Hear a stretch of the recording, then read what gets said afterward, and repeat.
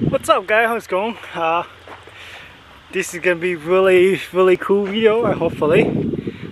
So what happened is I'm gonna go, some of your subscribers probably know that I actually switched from native Titan 10.5 to Hobie PA12. So I traded with one of my friends, you know, and okay, I actually gonna show you guys the setup here. I know it's kind of late. I have it size 3 months or so. So I have this kayak for like 3 months. I love it. I'm gonna tell you the pro and the con about it. The pro is faster for me because I usually fish in river a lot. Faster. The stay, I don't know, it's not that stable like the native Titan, but a little bit slower. The Hobie is a lot faster. Also, the power, the drive system is a little bit better, so it get a little bit more torque. You know, it's like a truck with diesel. That's what the Hobie is. And I like the little H rail thing. Even though a little pricey, but I kind of like the H rail.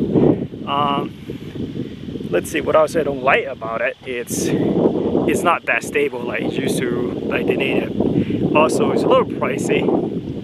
I mean, if you pay the full price for it. And I don't know, actually, you could say I'm a Hobie fanboy at the owning native Titan. I mean, for me, I don't really not taking kayak fishing so seriously. So I like the way it go fast because I can, you know, go up the river a lot faster, trolling a little bit better. The pedal drive is a lot quieter, a little bit more powerful. So anyway, I'm sure a lot of people probably do the video about it, but this video is gonna be like one take for all. So let me show you the setup I have for the kayaks.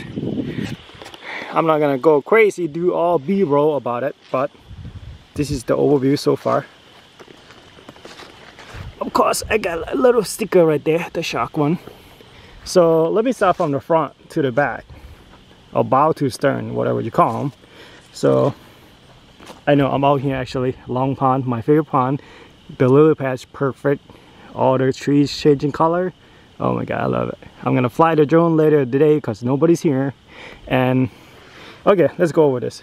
So this is G2 landing nets. I think I make these of PVC, not PVC pipe. I have these canoe paddle, the plastic one. Anyway, I make these. I make 3 or 4 of them because for my friends or teammate, what do you call them, I make some for them too. We got all green color because the green color is cheaper than different color.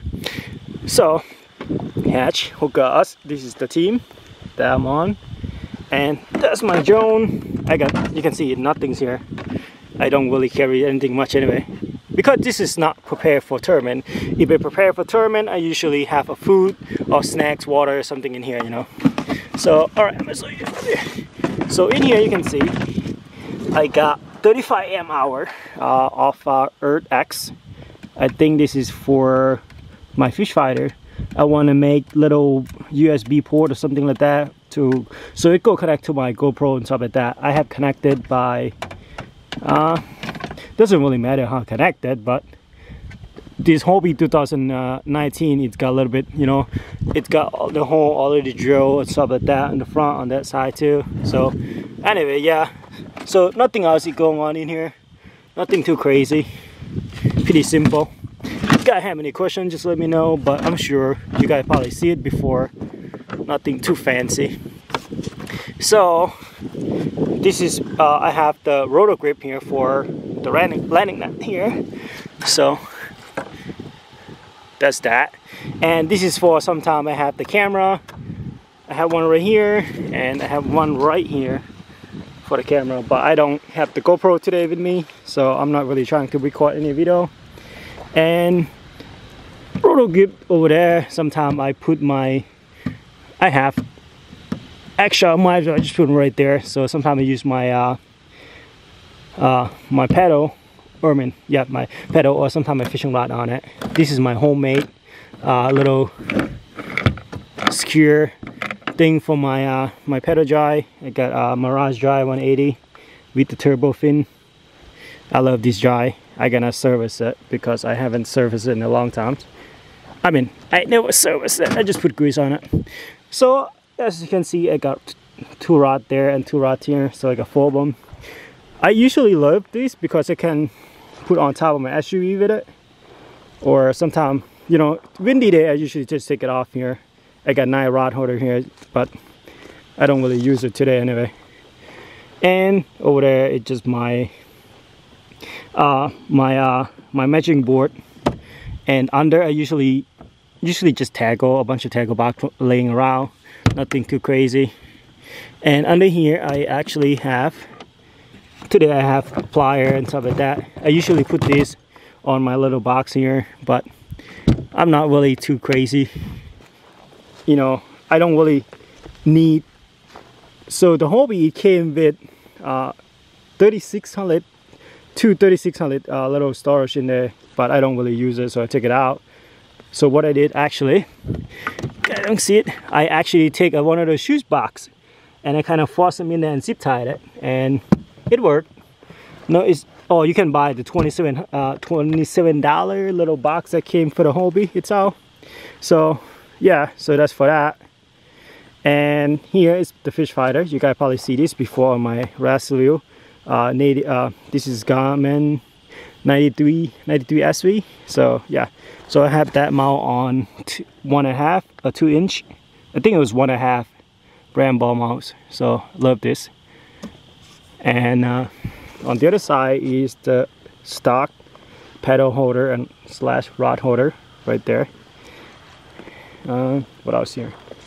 I love this actually. I usually put my, you know, my waste, trash, or whatever you call them. So far I have in here it's sand, color, fishing leader. That's what I have here. Sometimes like I usually just put my jig and stuff like that, or some plastic or trash in here. And more decal. I like decal. I got a lot of decals here. I bring speaker today because I'm planning to listen to music. So just enjoy the day. And what's that? It's hunting season, by the way. That's why I'm gonna be really bit careful out here now, because on my way here I saw a bunch of truck pull over, because this is a state park and state land, so people tend to hunt here. I don't know what they hunt for, but don't really care much anyway. This I usually have my tackle box here. I'm trying to play around with 237, but what I hate about this 237 doesn't fit here. So what I have to do, I saw one of the guy video.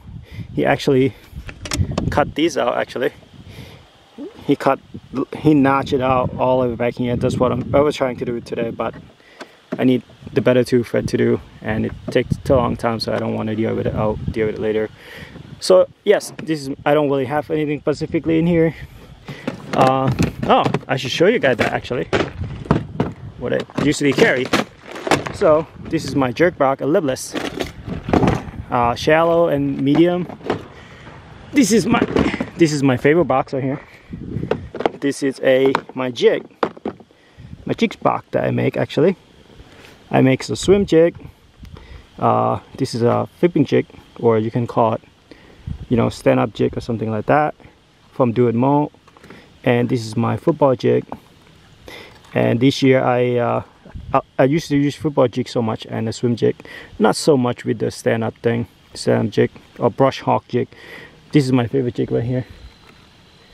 They call it bullet rake jig. For grass like this, you drop this in, it go through the weed a little bit better. My shadow bait, I don't really make one. I make some shadow bait, but I don't really like it so much, the one I make. So I end up using the Z-Man one. And this is my hook. This is more like how I organize my tackle box. I'm sorry, but this is a bunch of own one. The net rig. Yeah, the net rig jig, I make this, I pour this. I like making my own lure, if you don't know already. But yeah, this is my job shot. wacky rig, you know. This is my wacky rig with wake, and this is my swim jig head, or you can call it shaky head, you know, nothing too crazy. And this is my swing head football jig, football head with wake and stuff. And Texas rig, regular Texas hook, PWG hook, and all kind of hook and little wakes here. I got 1/8, 1/4, and half out. I love half out. That's what I'm gonna be using today. Actually, I'm gonna play around with those wake. I put them on 2x3 clear plastic bag. The reason I was doing that because it's organized a little bit better. Also, it worked a little bit nicer for me, you know, to keep the moisture out a little bit. And this is the plastic. I have 2 of them because I actually love using plastic.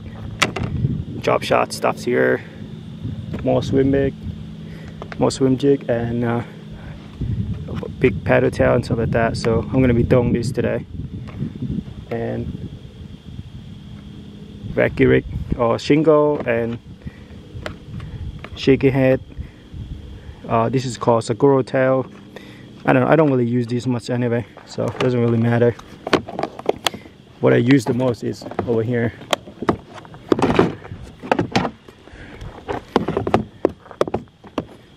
Right there. I make these, I make these lure, I pour that. I make these. I make bandito bug. I caught my big fish on that one last time. And I make these also. I caught fish on that last week. But yeah, that's pretty much it. Nothing else. I love plastic, so I'll be making more eventually. Okay, I kind of get distracted anyway. So I think it's called Yak Attack backpack. So I have that. I okay with it, you know. Pretty heavy though for the size of it. It's pretty sturdy. I kind of like it. Nothing too crazy. I got boondock landing gear. This is the new one because it's got square tubing on it, not the circle one like I used to have before. And this is my okay, my friend, he used to have a trolling motor. Not trolling motor, he used to have power pole. So we have power pole here and power pole mount for these, and he used power pole mount right here. And if you guys notice, before I use this system right here. This is called, I make this river stick, or you call stick up hole anyway. So I make this bracket from a cutting board, and I just glue them together, epoxy it. So it turned out really good, I guess. It's working for me. And I got these 8-foot fiberglass rod over here, $26 from the a farmer's store, I believe. And I used that with I used a little hook right here. This is called eyelet or whatever you call them. So yeah, I kind of screw it out, unscrew it, take it out, and that string just running to my little anchor trolley here. I don't really use it much, but I'm probably not gonna need them today. But it come really handy sometimes, you know. You never know. And yeah, that's pretty much it. I mean, I don't know what else you guys want to know. I mean, I do bring a lot of rod with me when I go fishing. I usually bring 8 rod when I go do tournament and stuff, and there's nothing in here, by the way. I don't have anything here. Eventually in future, I'm gonna put the battery back here instead of to the front. So yeah, nothing else. I don't know. The way I mount the Garmin transducer, I don't know, you really interesting. Right there, this is the own transducer mount, but I do get a side imaging from it, because even though it's not low enough, but I still do get a side imaging from that. I don't know how, but yeah. So anyway, let me know if you guys have any questions. So I don't usually do this kind of video often, because I kind of been busy with photography, you know, little side business and stuff. And yeah, I hope you guys enjoyed the video, and like, comment, subscribe, whatever you want to do. Comment, you can have any question. And if you have question about doing more or jig stuff like that, just let me know. I mainly fish, what I usually do, mainly fish on Susquehanna River and some local pond around New York. Sometimes I go up to like Finger Lake a lot. So yeah, I've been trying to master it, but this season I've been doing really bad. So I need to improve myself for sure. All right, see you guys.